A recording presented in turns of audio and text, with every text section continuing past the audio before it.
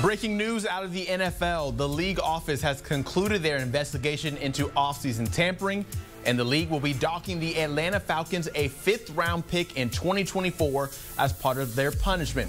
That inquiry has to do with the signings of Kirk Cousins and reportedly includes the recruitment of Darnell Mooney and Charlie Woerner as well.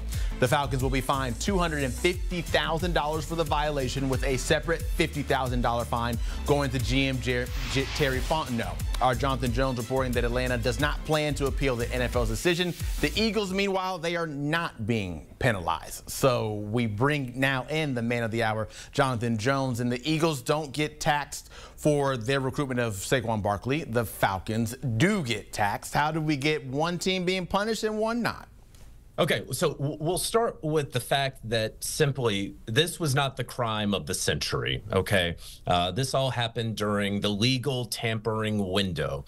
And there's something in the NFL, it's a funny sort of oxymoronic phrase, but we all understand that player representation meets with teams while the player is under contract in late February. It all happens at the NFL Scouting Combine in Indianapolis.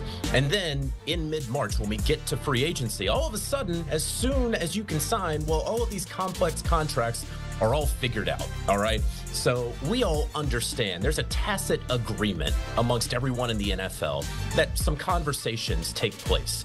But you cannot be flagrant about it. And what happened with the Philadelphia Eagles and Saquon Barkley and the New York Giants, maybe there was a misstep, a misspoken something by James Franklin, the Penn State head coach, about certain contact that was had between the Eagles and Saquon Barkley, specifically General Manager Howie Roseman. The NFL investigated that, found no evidence that would rise to any sort of punishment. So that's taking care of the Eagles. Meanwhile, the Atlanta Falcons, the league did not find that there was anything wrong or impermissible with the Falcons' recruitment of Kirk Cousins and Darnell Mooney and Charlie Woerner, that there was no, you were talking contracts when you shouldn't have.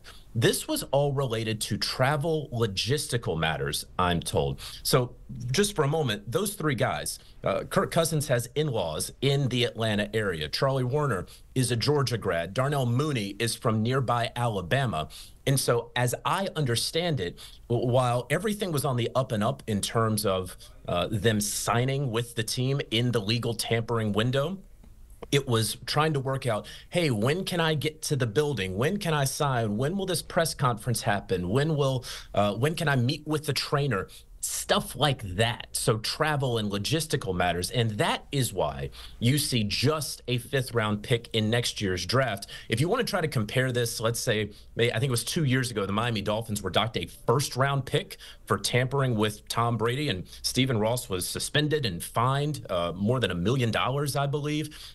This isn't that. It's not about tampering in terms of contract. It was about some logistical matters, and that is why you see just a 5th-round pick for the Atlanta Falcons. So what does an investigation into tampering look like? Because clearly there are different levels to it, and how does the league go about doing their investigation? Yeah, great question. And look, as that was told to me, it was actually a very intense investigation. Again, we're talking about something that I mentioned earlier is not the crime of the century. It's really, when we're talking about tampering, we're really talking about the guy on the street corner that has something in the brown paper bag. And you don't take it out of the bag, you just keep it in the bag, and we all know what's in the bag. And so that's what is understood in the NFL. But for that sort of, let's call it a crime, what the NFL wound up doing was, in both teams' facilities, they went in, confiscated employee phones and computers and laptops and hard drives. They went to employees' homes.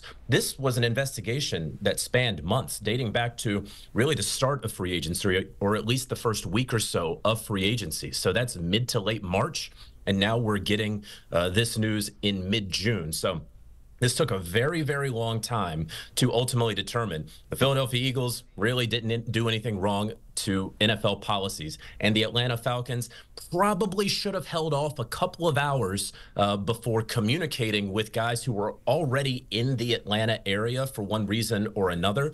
And so that's why we get the 5th-round pick for the Falcons. That's why you get a team fine of $250,000. And ultimately, surely the Falcons have learned their lesson, and it's a lesson, of course, to the 31 other teams. Yeah, essentially just a little slap on the wrist for the Falcons as we continue on with the league year and everything. Our lead NFL insider, Mr. Jones, thank you so much for your time. We appreciate it.